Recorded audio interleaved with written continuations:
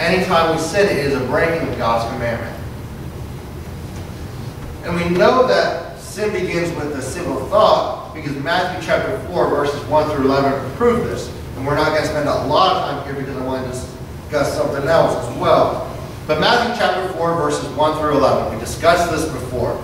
Jesus Christ is baptized. According to oneness, apparently God is a ventriloquist, and Jesus Christ through his voice. And I'm just making that up. Really, because they believe in one God. You have a voice speaking from heaven, the Holy Ghost coming down and something has to be going on there with Jesus Christ projecting his voice of it. There's only, if he is God and there isn't the Father or the Holy Ghost. But regardless, moving on, since that went over like a lead balloon. Matthew chapter 4, 1 through 11, Jesus Christ is baptized, driven into the wilderness by the Holy Ghost, and there he is fasting for 40 days and 40 nights. And who should appear unto him? Satan. And Satan comes down and he whispers it. Well, he doesn't necessarily whisper, but he dares him. And he says, how about turning these stones into bread and eating? And Christ rejects him. Does the devil force himself upon Christ and force Christ to do anything? No! What does he do? He implants a thought. Why don't you just do this? And Christ resists him. And the devil flees. Does the devil stay away? No.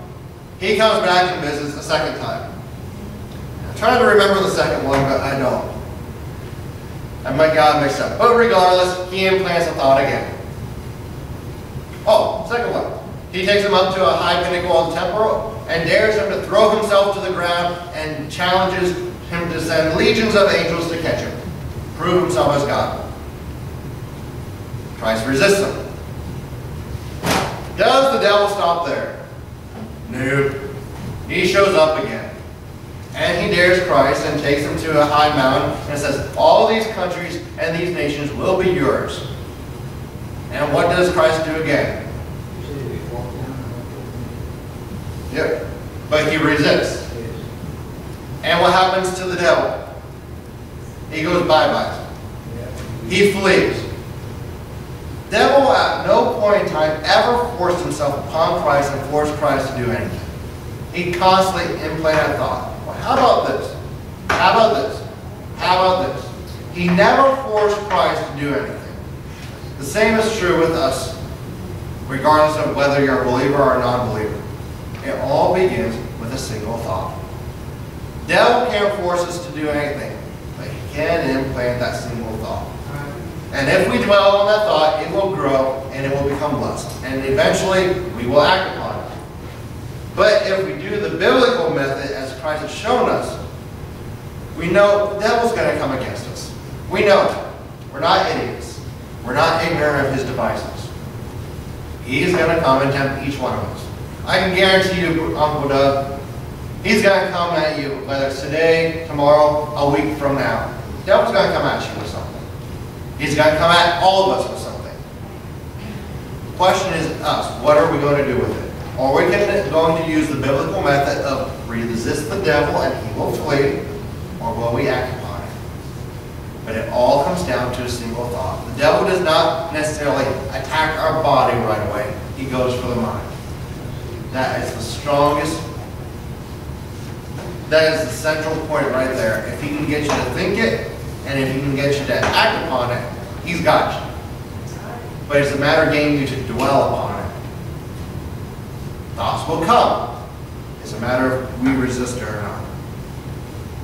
Going from there, our mind is the battlefield. We all know that. But there are things in society that the devil has crept in that we may not be aware of. Let me go back to my first page. I have a quote.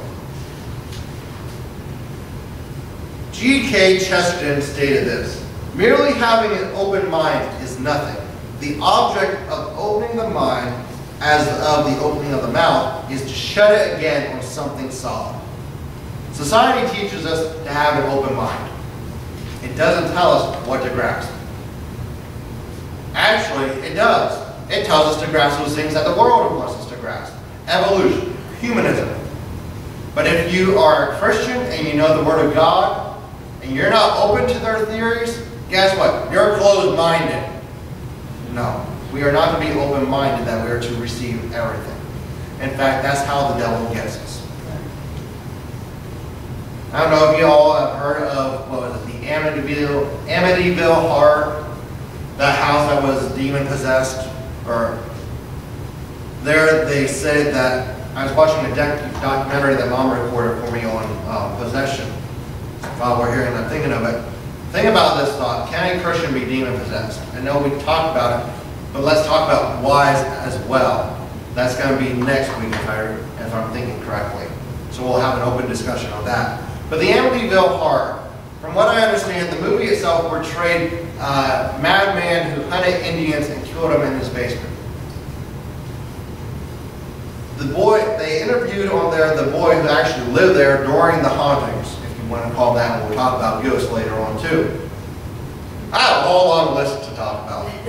But regardless, he said that that was not a true, accurate portrayal, but rather his father practiced something that was called transcendentalism. And in it, you sit down, you free your mind, and you chant out a name. And it's the name of a demon. He said that's how the house actually got haunted. It was actually a demon. The house itself contained a demon. And it all came back to the fact that his father practiced transcendentalism, which when you get down to it is a practice of Eastern mysticism, Eastern religion, and Buddhism. Practices from way over there in their cult of idolatry. There's another thing called astral projection. There's a gentleman who is into this stuff as well. This is also part of Eastern mysticism, where he sat down, he designed a room for himself where he could sit down and just meditate and free his mind. And over time, he put different objects in there, just like triangles and just different shapes. And if I remember correctly, it came to a point, and he would go in there for hours and hours and just free his mind, and just whatever would come in, would come in. And there he seen, if I remember correctly, it was either a big old bright disc, or it was actually a big old smiley face. And it kept coming towards him. It was something that drew him. And he would just go closer to it and closer to it, until finally, and the man wasn't saying at all, but God intervened and showed this man what was actually behind this big old disc, or a smiley face, whatever it was. And it was horrible creatures. It was demons. And demons were coming, and God showed him that if he kept going towards it, these demons were going to attack him. We wouldn't practice something outright like that, would we?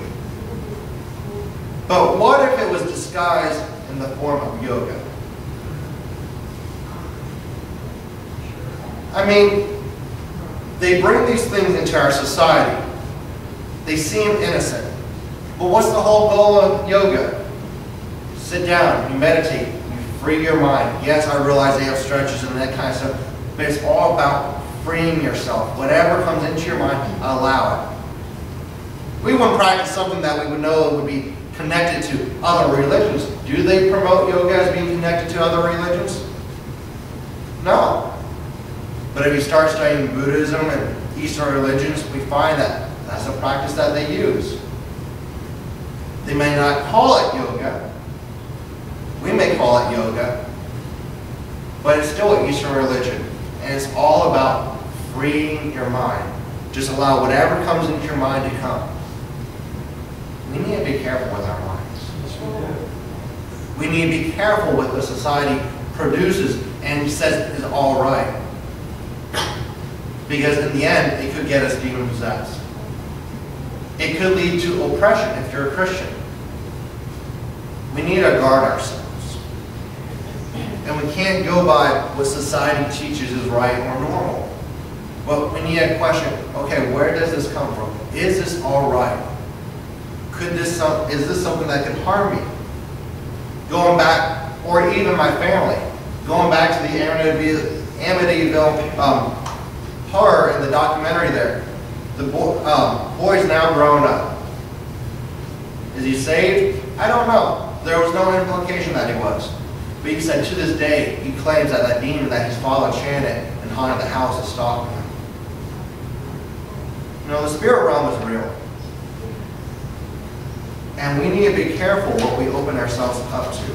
And we need to be careful, because as we already proved today, society and the world in general is not true. It is not honest. It is not pure.